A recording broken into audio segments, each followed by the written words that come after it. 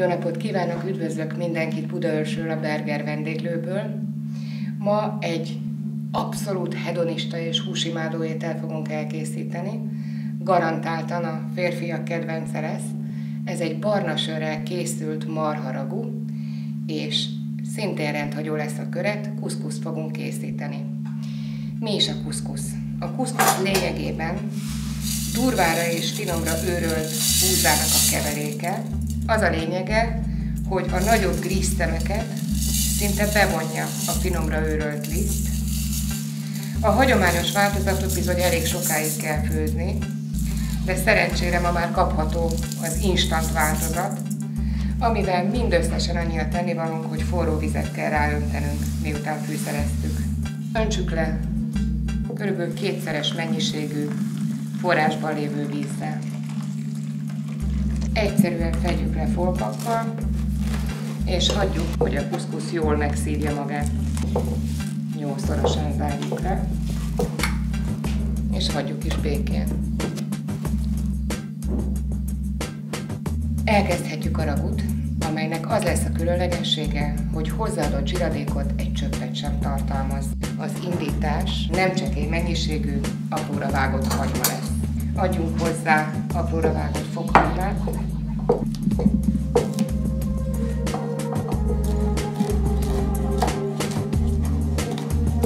maradhat ilyen apróra vágott, de mégis nagyobb darabokban. Tegyük rá a húst, amit előzőleg apró, és nem viccelek, valóban apró kockákra vágtunk.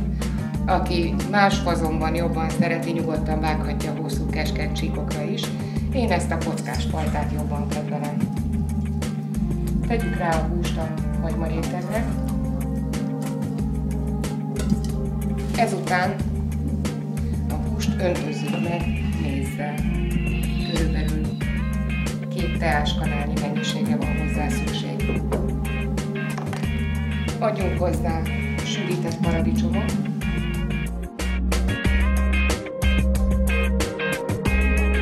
Adjunk hozzá szegfűborsot, amit előtte természetesen töljük meg alaposan, hiszen senki nem szereti, hogyha evés közben szegfűbors darabokra harap rá.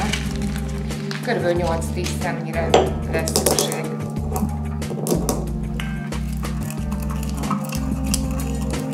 Annyira finom illata van, és annyira finom aromát fog majd adni a húsnak, hogy az csuda.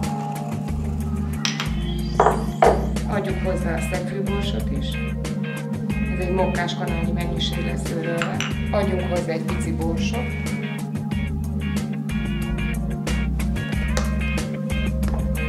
Adjunk hozzá egy pici sót.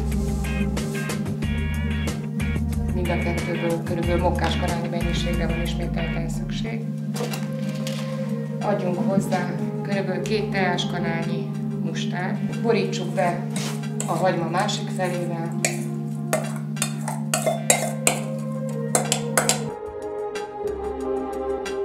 Öntsük rá a barnasört.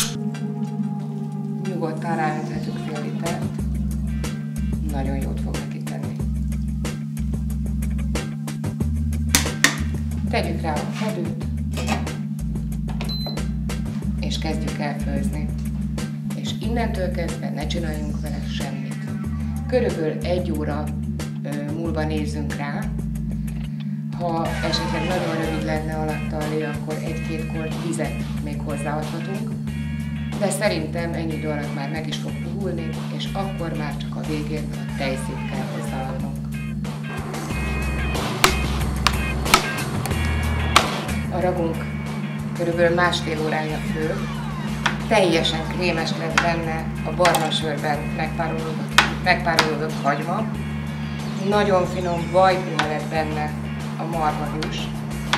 És gyakorlatilag tálalás előtt semmi dolgunk nincsen vele, csak annyi, hogy hozzáadunk körülbelül 3 evőkanálnyi tejszínt.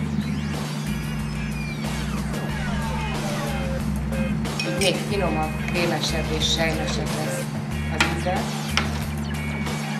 A színe egy picit kivilágosodik. És a tejszín, a barnasörben főtt hagyma, a szegfűszeg, a méz, az valami olyan hihetetlenül finom ízkombinációt jelent, megérte kivárni a másfél órát, amíg a pára főtt. Körülbelül 1 perc, amíg a tejszínnel egyet forr, és már tálalhatunk is. A kuszkuszból rakjunk csinos kis halmokat a tányérra.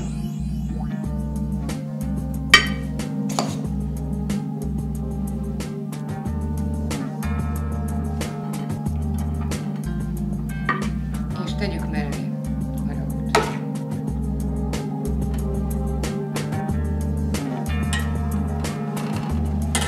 Csupán díszítésképpen néhány pötty tejszínnel öntözzük meg a tetejét, és a ragu szaftjából tegyünk egy picikét a kuszkuszra is.